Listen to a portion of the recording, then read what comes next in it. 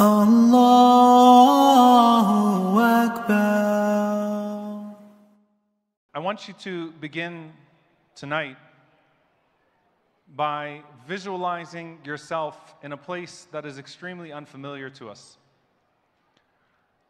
I want you to imagine if you were the person that the Prophet ﷺ chose to go out on the hijrah with him. Imagine being out in the middle of the desert, and not only do you fear for your own life, but you fear for the most consequential life that has ever been sent for humanity right next to you. At every moment you're in the desert, you hear a sound. You might see some dirt start to kick up.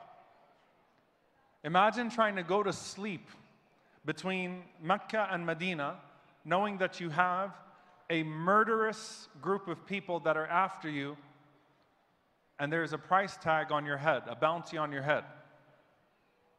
Every tribe that you might come across, every Bedouin, every noise, every speck of dust, every time you hide in a cave, every time your animal, your camel starts to make an unfamiliar noise, how many times would you have thought that death is near? Now transport yourself to Rafah right now. May Allah subhanahu wa ta'ala be with our brothers and sisters in Gaza. Allahumma ameen. The satanic Zionist regime flies a drone over you, so you constantly hear that buzzing sound. The bombs are dropping on tents, hospitals. The snipers are out. There's absolutely no place that you feel safety. And it's in those moments, dear brothers and sisters, that you have to garner something incredibly special inside of you to deal with something that is particularly sadistic. This is happening now. In the moments that we are speaking, by the time I finish my talk tonight, it is very likely that we will have more shuhada out of Gaza.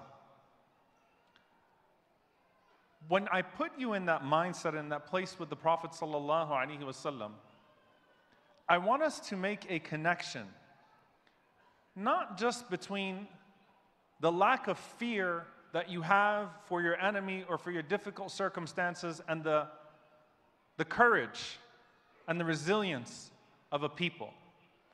But there's a very specific scheme of courage that our religion plants in our heart. And it's a courage that is based in certainty. It's a courage that is based in this concept called tawakkul. Trusting in Allah subhanahu wa ta'ala and trusting in Allah's divine plan. Abdullah ibn Abbas radiallahu ta'ala anhuma, he describes the Prophet sallallahu alaihi wasallam on that night as he departs for Medina. And he says, and listen to the words in Sunan al-Nasa'i, قال رضي الله تعالى عنهما خرج رسول الله صلى الله عليه وسلم من مكة إلى المدينة لا يخاف إلا رب العالمين يصلي ركعتين. That the Prophet ﷺ departed from Mecca to Medina, not fearing anyone except for the Lord of the worlds, and he prayed 2 rak'ahs. Why include لا يخاف إلا رب العالمين? He only feared the Lord of the worlds. Because the Prophet ﷺ, as he departs from Mecca to Medina, he understands that the one who controls the heavens controls the earth. That the one who protects from above is the one who protects from below. That the one who protects in front of you is the one who watches your back. That the one who controls your vision and your perception also controls the vision and the perception of your enemy. That the one who allows your horse or your camel to move is the same one that allows their horse or their camel to sink into the dirt.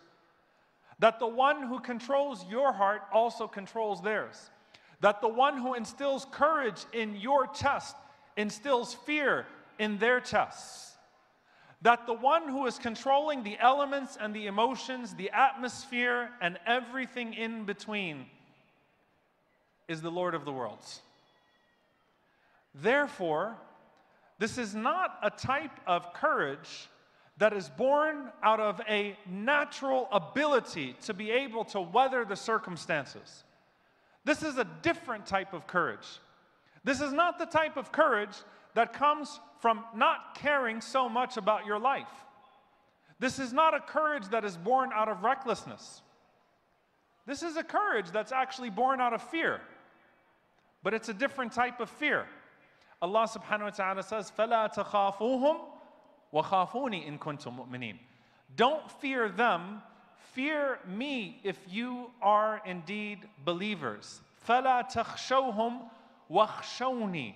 Do not be enamored by them. Do not consider their power. Instead, consider my power. You are actually afraid, but it's a different type of fear.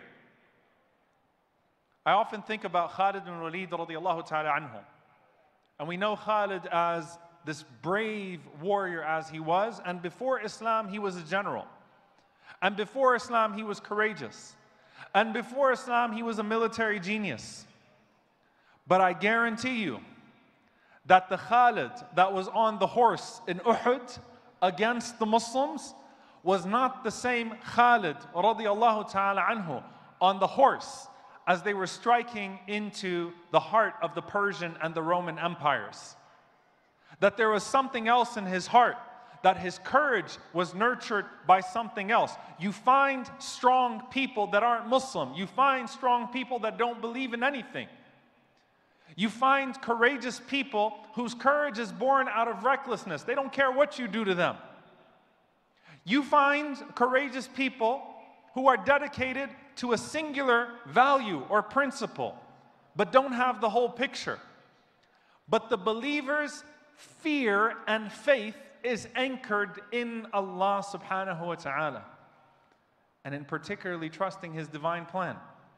Al-Hajj Malik al-Shabazz rahimahullah ta'ala, Malcolm X, shortly before he was assassinated, he was being interviewed by a Chicago reporter. I can't recall the name of the reporter right now. The reporter, as he's interviewing Malcolm, between a firebombing and assassination, he says, I painted to Malcolm all of the gloomy scenarios of his assassination. And he just walked to the window of the office and he stared out completely in contentment at the birds as they were chirping and flying from tree to tree. And then he turned around and he looked at me and he said, Sir, I don't believe that a single one of these birds can fly without the permission of Allah subhanahu wa ta'ala. I don't believe that a bird can fly without Allah. I don't believe that anything operates without the permission of Allah subhanahu wa ta'ala. I'm not afraid of these people. Why? Not because I fear no one, but because I fear a greater one. Not because the elements of the desert and the elements of assassination and the elements of a tyrannical genocidal army and the elements of an empire that continues to surveil and intimidate our community here at home and the elements all around us are not daunting, but because I am in such consideration of the one that is above them that I really don't care about him. Our courage, our fear, our hope is anchored in knowing our Lord. You cannot truly overcome your fear of everyone else unless you fear one who is greater than them.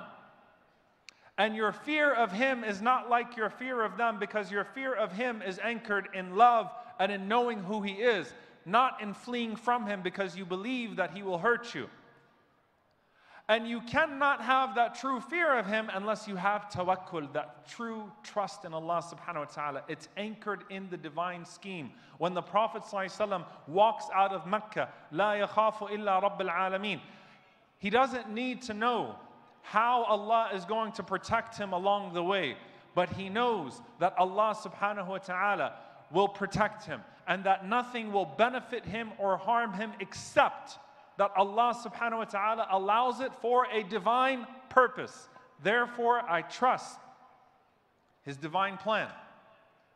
When Ali radiallahu ta'ala anhu sleeps in the bed of the Prophet sallallahu alaihi wasallam as he is on his way, and Quraysh sees a figure in the bed of the Prophet ﷺ who has already fled to Medina. And Ali knows that they are intending to kill the Prophet ﷺ and they could easily just throw their spears onto the bed. Ali radiallahu ta'ala anhu sleeps at peace because he knows who controls his sleep and he knows who controls their vision. He knows Allah subhanahu wa ta'ala. He trusts Allah. Therefore, the elements become subdued in who your Creator is. It's anchored in that divine plan. When Musa alayhi salam is facing the sea on one end, and a tyrant in the Pharaoh behind him, and a genocidal army that is trying to massacre him and his people, and his people say to him, "Inna lamudrakun," we are caught. Musa alayhi salam says, "No. Inna ma'i rabbi sayahdeen, my Lord is with me, he will guide me." It's not just knowing that Allah is there, it's knowing that Allah has a divine plan. Therefore, فَلَا تَخَافُوهُمْ وَخَافُونِي إِن كُنتُم مُؤْمِنِينَ. Don't fear them, fear me. Where is that courage born out of? When Khalid was fighting against the Muslims. Khalid was fighting for tribalism. He didn't believe in an afterlife. He was ready to be reckless with his body and die for the tribalism. But when Khalid knew Allah and he knew the reward of Allah subhanahu wa ta'ala, you're no longer finding courage out of recklessness. You have courage in hopes of his reward. That no matter what they inflict upon us as a community or as individuals, no matter what they do to our people, I want you to know, dear brothers and sisters, that every single shaheed in Gaza that exited this world in the most horrific of ways, if you were to ask them, would you want to come back to this world? Each one of them would say, absolutely not. Except to be a shaheed again. Because in his divine plan, the greater the pain, the greater the reward, and all of it will eventually transpire in his victory on earth and his dominion in the hereafter. Allah subhanahu wa ta'ala is not making mistakes. Allah does not make mistakes. It is one of the strangest things in the world to hear someone outside of the people of Gaza say, why is this happening to them? Where the people of Gaza never asked that question about themselves. If there was anyone that would have the nerve to say why, it would be the people that are the greatest recipients of the torment of the Israeli and the American governments right now as this genocide is co-carried out by the two. But they don't. They know why they're here. They trust Allah's plan. They are anchored in that plan. And there's a different type of fear. I want to bring it to each one of us. I too am afraid. I'm not afraid of the enemies of our people. I'm not afraid of this government. I'm not afraid of Israel. I'm not afraid of their power. I'm afraid of Allah subhanahu wa ta'ala asking me why I didn't do more for the people of Gaza. There's a difference between being afraid. There's a difference between being afraid of the worldly consequences for your actions and being afraid of the divine consequences for your inaction. At some point, we look back and we see ourselves in this twisted moment of history where different worlds collide endlessly and instantly on our phone, constantly. Where you live in one, but your mind is somewhere else, your heart is somewhere else. And fear is a tactic that is used by those who masquerade as powers on this earth to paralyze you from pursuing truth. It's the oldest tactic in the book, to crucify and to mutilate, to make an example out of someone so that no one else ever thinks about standing up in the same way that they stood up, to humiliate and berate so that a person has more fear of their reputation than of their resurrection. It's the oldest tactic in the book, and in every single episode of Empire in history, at some point, you meet a people who just don't fear you. At some point, every pharaoh meets a follower of Moses. At some point, every tyrant meets someone who has the power of faith, that is not afraid to stand up to them and to speak a word of truth in their face, even if that means that their bodies will be taken away from them. Because they operate with an understanding that we are souls with bodies, not bodies with souls. And that this world is a temporary stop in our story of existence and not the end all. And they want to meet Allah subhanahu wa ta'ala having said that they did right by the moment, that they did right by their brothers and sisters. I'm afraid, I'm just not afraid of them. I fear Allah subhanahu wa ta'ala, I don't fear His creation. We fear the consequences from Allah subhanahu wa ta'ala. We don't fear the consequences of these people. For too long, dear brothers and sisters, we have been shackled. We've been shackled by fear in this country, speaking for our brothers and sisters overseas. We've been shackled by fear to speak for our brothers and sisters right here at home. You have political prisoners who it would be terrifying to say their names from a convention stage, because to challenge the United States security apparatus is to put yourself in its path.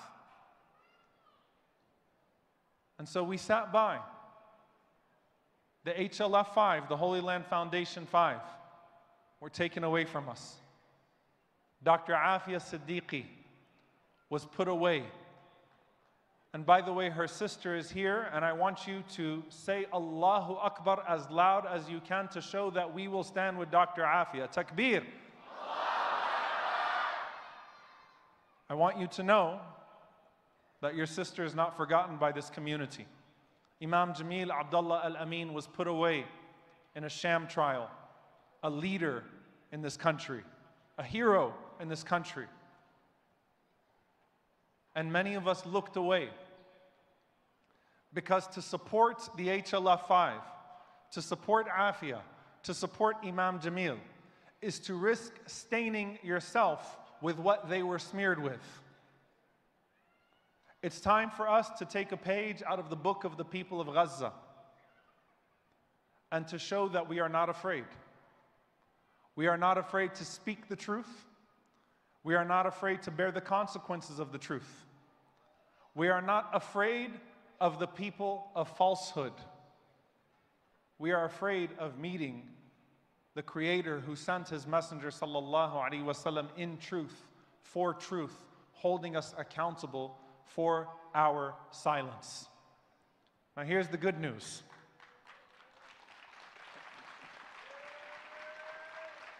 Here's the good news, dear brothers and sisters. You're seeing courage bred all over the world right now, on college campuses, in the streets of the United States and Germany and France. Throughout the entire world, they have not been able to quell the fever that has been born out of Palestine. They have tried to torment, they have tried to suppress, they have failed in every regard. They will continue to fail, inshallah. They have overplayed their hands because they have hearts of stone, and they do not understand what is in our hearts and the hearts of the people of Palestine.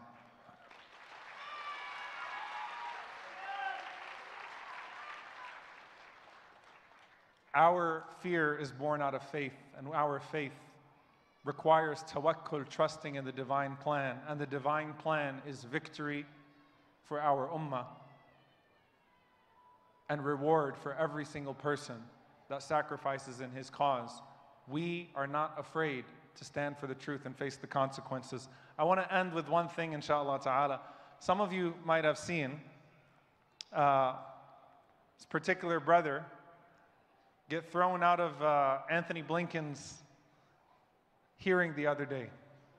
I don't know if you all know this, but this administration does not like nicknames. And so what do you call Joe Biden? What do you call Joe Biden? What do you call Joe Biden? That's good. He doesn't like that. Staff doesn't like it. It's humiliating. It's embarrassing. And only Allah knows what he's going to see in his sleep tonight and talk about tomorrow. But his failure to see the tens of thousands of Palestinians massacred by his constant sign-off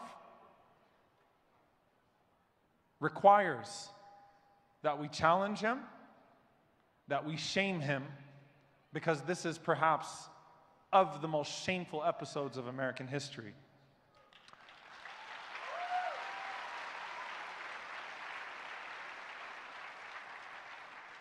Anthony Blinken doesn't like the nickname Blinken the Butcher. Came out in one of the leaks of the State Department. Some of you saw this brother, Muhammad Habba. Come on up here.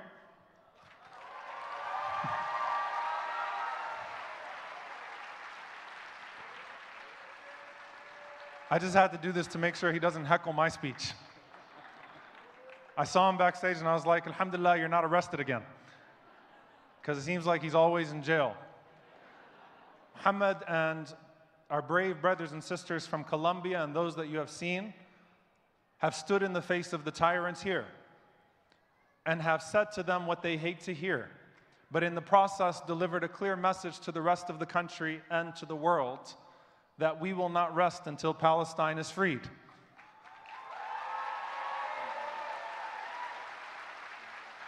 And you know what's amazing about what, and by the way, I have to say that this is the incredible work, mashallah, of AMP, American Muslims for Palestine, the Irvine 11, mashallah, who I shouted out earlier today, who set a precedent for student activists as well. All of the work that AMP is doing, all of the work that our brothers and sisters are doing that are challenging this government, this administration at every turn. Somehow, he managed to speak longer while getting arrested than I did in the last 30 minutes. Really impressive, mashallah. But this isn't a joke. This isn't a joke. We do this because we feel like we have to. And we fear the consequences of our inaction. And we fear meeting our Creator with that level of neglect for His creation.